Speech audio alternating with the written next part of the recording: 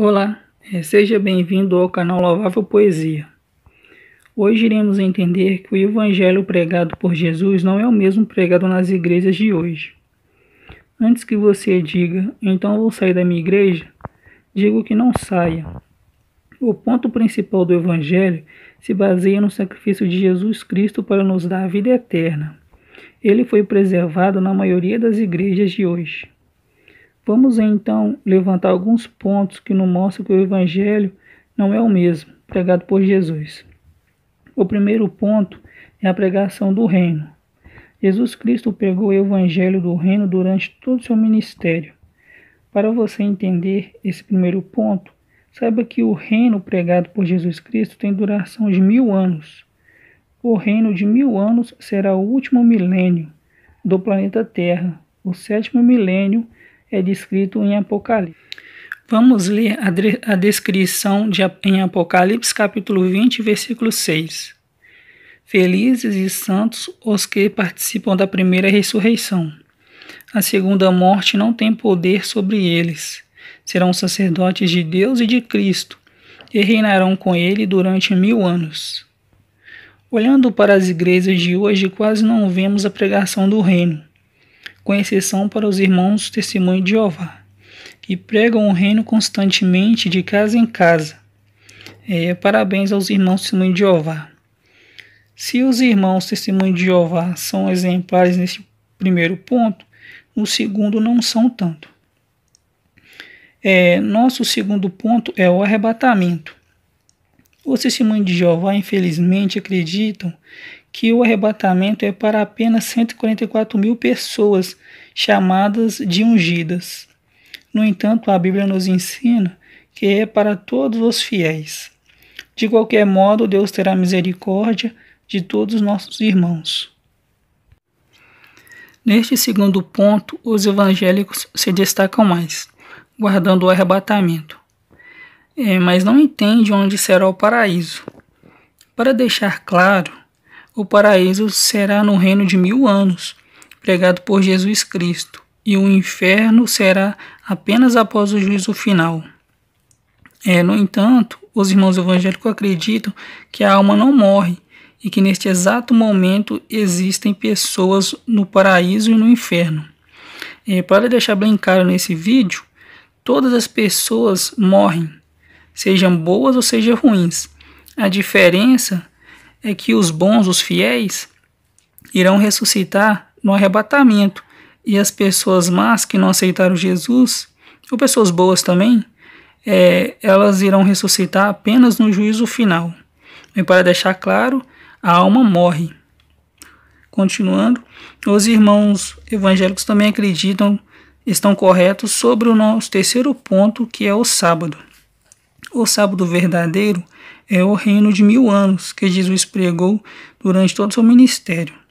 Por esse motivo, Jesus Cristo diz em Mateus capítulo 12, versículo 8, ser o Senhor do sábado.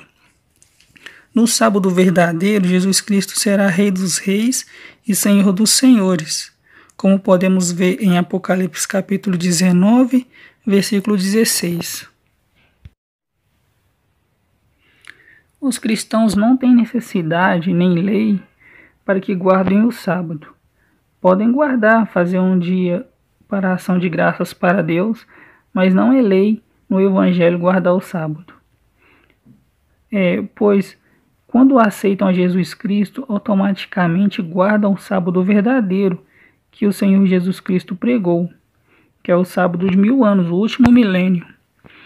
Por sua vez, os irmãos adventistas guardam o sábado rigorosamente, ignorando o que o apóstolo Paulo, um dos pais da igreja, diz sobre as coisas da lei.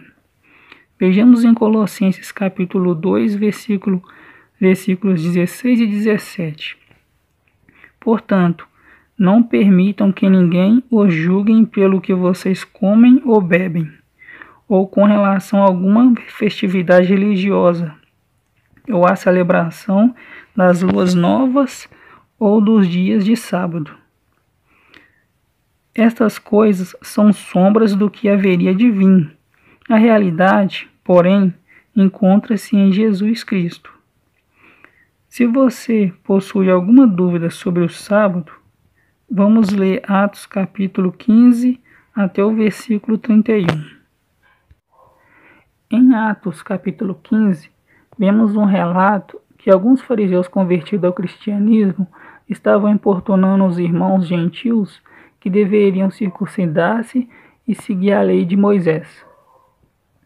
No entanto, os pais da igreja, o apóstolo Pedro, Paulo, Barnabé, junto em concílio com os outros apóstolos, mandaram uma carta para os irmãos dizendo que não deveriam ouvir esses fariseus e que deveriam apenas seguir 4 pontos. Não comer carne sacrificada aos ídolos, não comer carne sufocada, não comer sangue e fugir da moralidade sexual. Apenas os pais da igreja deixaram esses 4 pontos e excluíram a lei, porque o sábado e as outras coisas é somente sombra das coisas que deveriam vir. E após o sacrifício de Jesus, as coisas passou a ser sombras e realmente o reino e todas as outras coisas é que deveriam ser guardadas como mandamento para os cristãos. Mas mesmo assim, o apóstolo Paulo continua lutando com os fariseus nas suas outras cartas. Outro ponto que os irmãos adventistas não entendem é onde será o reino dos céus. Entende que o reino será nos céus e o mundo será destruído.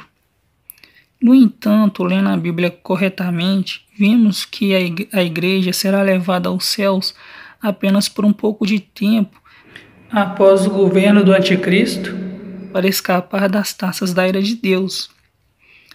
A Bíblia é clara ao afirmar que o reino será aqui na terra e as nações serão entregues à igreja por 1000 anos. Satanás será preso no sono da morte e Jesus Cristo e a igreja governará sobre as nações até o juízo final.